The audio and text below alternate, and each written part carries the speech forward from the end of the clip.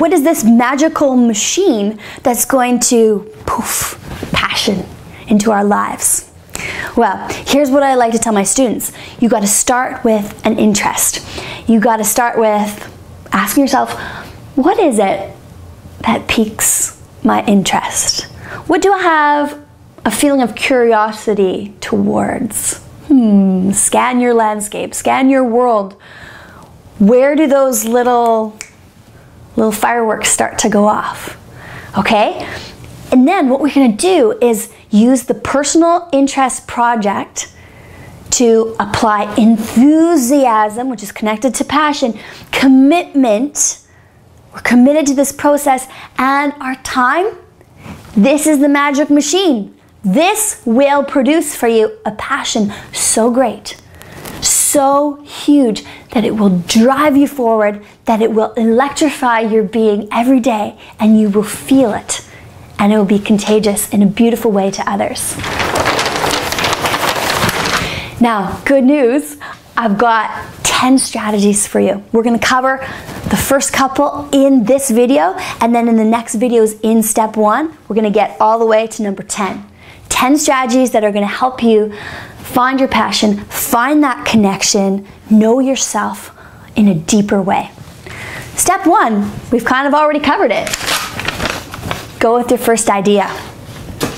When I just ask you, what are you passionate about?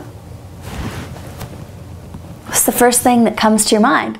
What are the activities, the things you think about, the things that you like to do after school? What are those hobbies that just, you identify with? Like, this is what I care about. This is who I see myself as. All right, your first idea. If I ask my son, what do you like? What are you passionate about? Cars is the thing.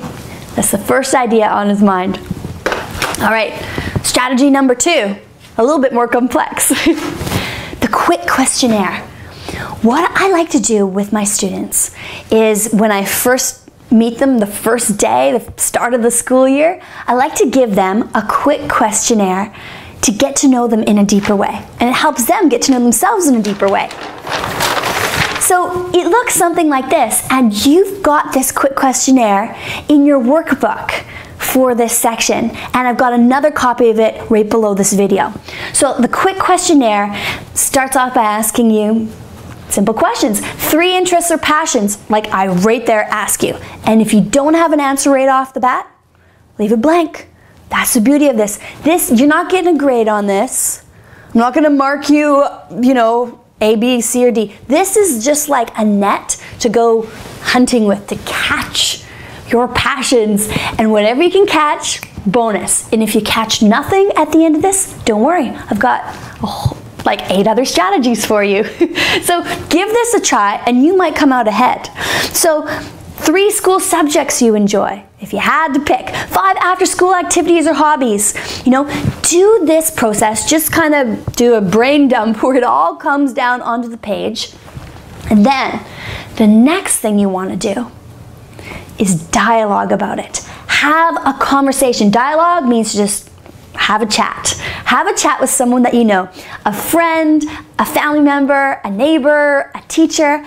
Somebody who, when you share this quick questionnaire with, they can say, oh, well, I noticed you were reading a book about such and such the other day, and you didn't put that on your questionnaire. Are you interested in that subject? Oh, yes, of course I am.